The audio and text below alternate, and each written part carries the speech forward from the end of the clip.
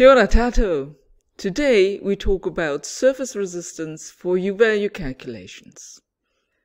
This is not the same as mechanical surface resistance, but a quantification of the added resistance from radiation and convection at building surfaces in contact with air.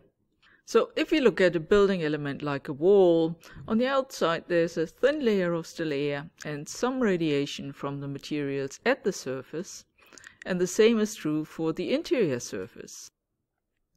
Surface resistance is abbreviated to RSI, which stands for resistance surface interior, and RSE, which is resistance surface exterior.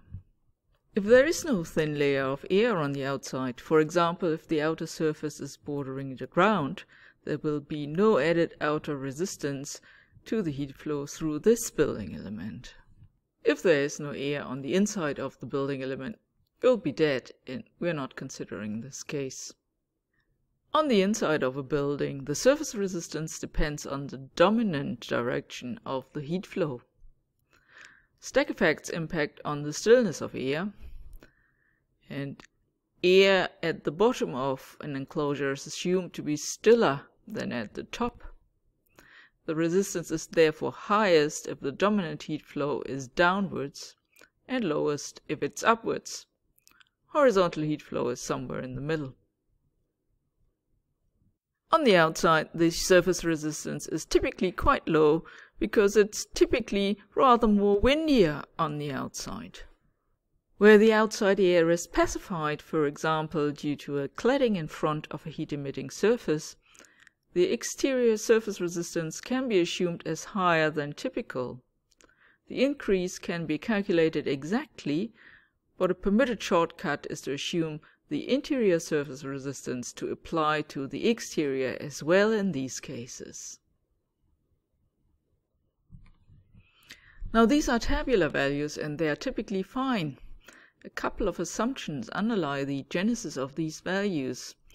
Conduction as a fraction of heat transfer is neglected due to the low thermal conductivity of air, and the emissivity of the surface is assumed to be 0.9, which will apply to most surfaces, but not to reflective surfaces like shiny metals. For other cases you can do calculations. You find a link to the spreadsheet in the description. The lower the temperature, the higher the radiative fraction of this resistance, and the lower the wind speed, the higher the convective part. Changing the emissivity of the surface has dramatic impact. 0.1 would equate to a shiny metal here.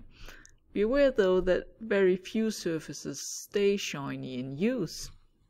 Remember, you only have surface resistance if you have a surface in contact with air.